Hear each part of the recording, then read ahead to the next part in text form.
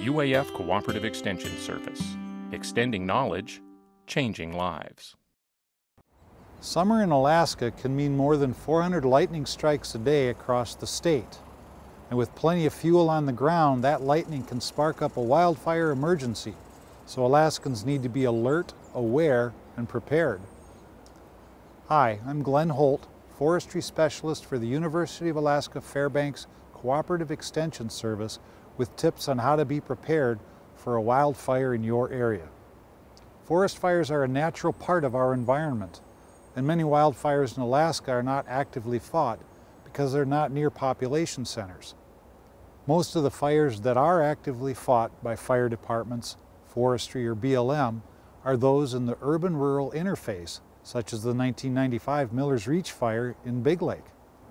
Homeowners can play an active role in reducing the risk of wildfire affecting homes and property being firewise in how they build, landscape, and maintain their property.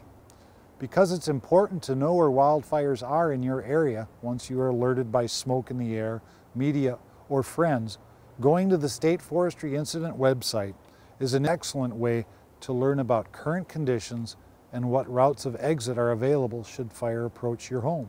If there's no fire in your area, this resource helps you to know what current burn restrictions are in place.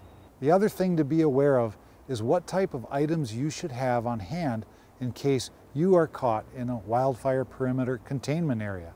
Extension's publication, Emergency Preparedness for Alaskans, lists things that you should have on hand: food, water, cooking equipment, sanitation supplies, tools, and believe it or not, fuel for running a generator that can power a water pump. A pump combined with sprinkler hoses on the roof has saved many homes from floating embers igniting the roofs of structures.